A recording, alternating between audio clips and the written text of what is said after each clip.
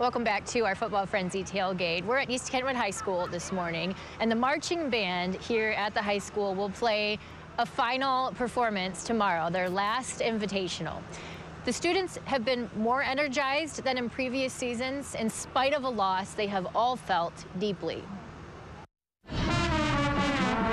Behind every note in this routine, this year,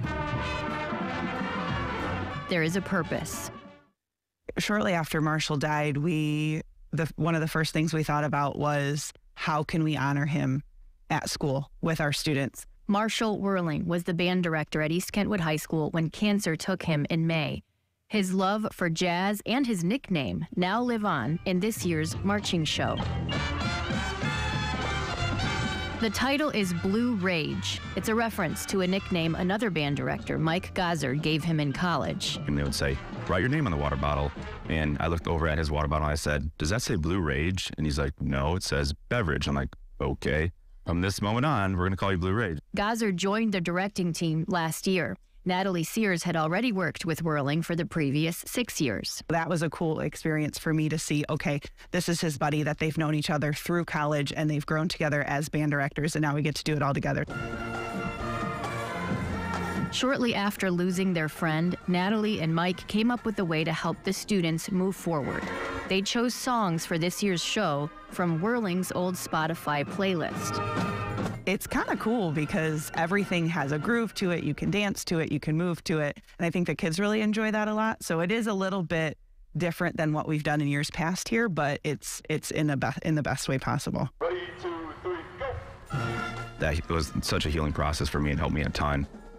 Just once the kids were all back together and we just started playing this show and reading it, and all the way through now, it's helped me so much. He was very, very fun. McKenna Van Overen is a senior now and a drum major. She and her classmates knew Mr. Whirling had come back from cancer several times. We figured out on a Friday that he wouldn't have much longer.